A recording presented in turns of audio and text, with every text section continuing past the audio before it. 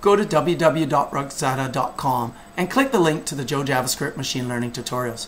JJ07-MNIST.html is about loading the MNIST handwritten dataset using only the web browser, JavaScript, and the Google pair project's Deeplearnjs.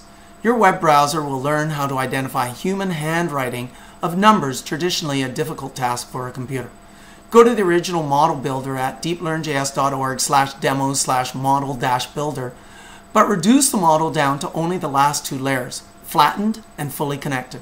Train it, watch the predictions, and that is what we're going to build.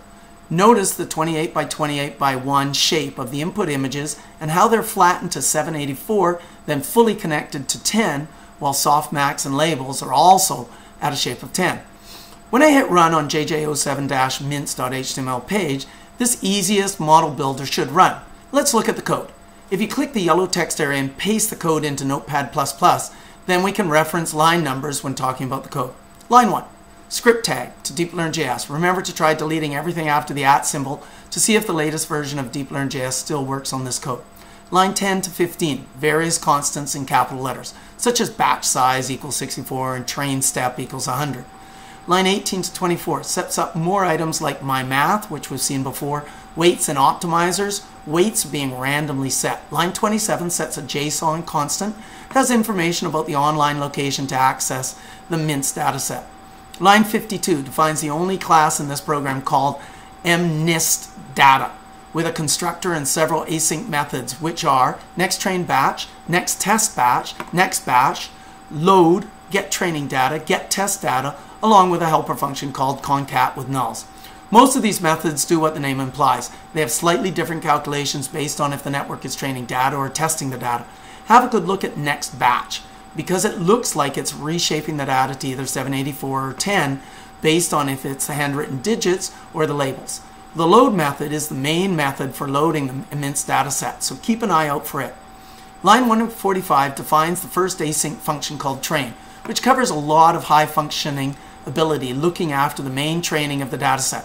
It loops for the defined number of training steps, then uses the optimizer to minimize, sends my data to nextTrainBatch, returns an average of the softmax, prints the cost, then using a wait activates the next frame of the loop when the calculations have been completed. Line 167 has the function predict, and line 176 has show test results. These help predict the outcomes. First function, predict, uses mymath.scope and argmax with mapmul to make calculations, returning an array of predictions, while show test results helps print everything to the web page, mainly by looping through the test examples using Deeplearnjs Slice 2D, the canvas CSS, and the draw function while setting predictions and labels, pending and displaying the results on the web page. Lots of JavaScript and CSS stuff going on here. The last function at line 207 is called draw, and it helps draw the 28 by 28 pixels that form each MNIST handwritten digit. Surprising how many calculations are needed to present this to the screen. At line 228 is the main entry point async function called myMNIST. It activates a variable called myData as a new MNIST data class, then uses the method called load to get the images and labels into the program. Line 237 calls the train function.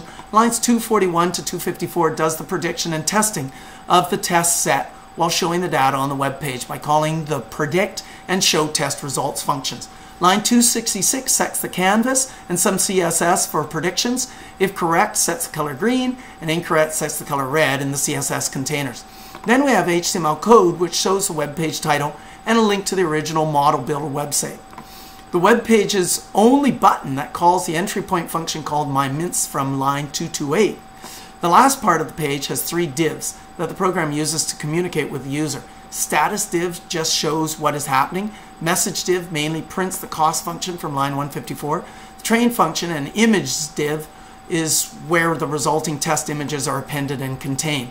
Let's click the run button. First, MNIST dataset is loaded. It takes quite a while, depending on the speed of your network and your computer. Then the network trains for 100 loops, then very quickly presents 50 test digits and grades if the prediction was correct or not. Done! This beginner introduction to machine learning in the web browser uses only JavaScript and Deeplearnjs. Joe JavaScript out.